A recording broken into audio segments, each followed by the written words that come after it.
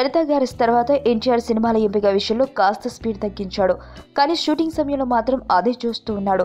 3 పాత్రలు నటించిన జయలవ్ కుశని కరెక్ట్ టైంలో విడుదల చేయగలిగాడు అంటే అతని డెడికేషన్, ఎనర్జీ ఏంటో అర్థమవుతుంది. అటువంటి తారక్ ఇప్పుడు ఏకంగా 5 నెలలు ఖాళీగా ఉండబోతున్నాడు. జయలవ్ కుశ సినిమాతో సూపర్ డూపర్ హిట్ అందుకున్న ఎన్టీఆర్ 5 నెలల పాటు ఖాళీగా ఉండబోతున్నాడు. అందుకు కారణం త్రివిక్రమ్ శ్రీనివాసే.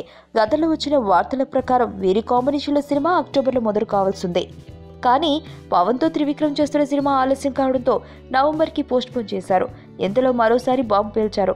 పవన్ సినిమాపై త్రివిక్రమ్ పూర్తి దృష్టి పెట్టడంతో ఏకంగా జనవరి చివరికి వాయిదా వేశారు.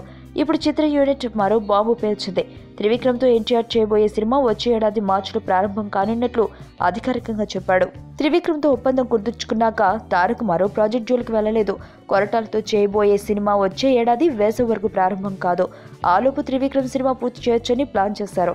కానీ మార్చి వరకు షూటింగ్ ప్రారంభం కాదు కాబట్టి 5 నెలల పాటు తారక్ ఖాళీగా ఉండాల్సి వస్తుంది. దాంతో అభిమానులు నిరాశకు గురయ్యారు.